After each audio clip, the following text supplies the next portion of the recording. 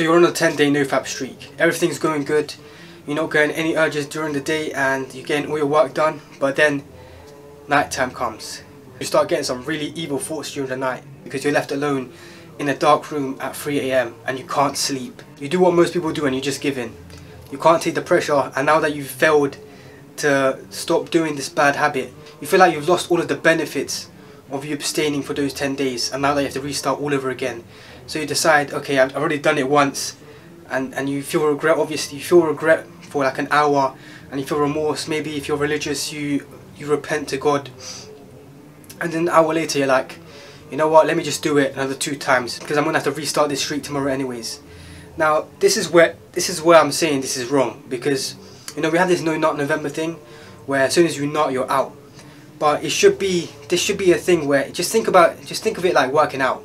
You work 10 scheduled days in a row, but then you miss one day. It doesn't mean that you've lost the benefits of those 10 days you've worked out, just how you haven't lost the benefits of the 10 days you didn't fap. It should be like that. You shouldn't think, okay, I've relapsed now, I've lost everything, I have to restart again.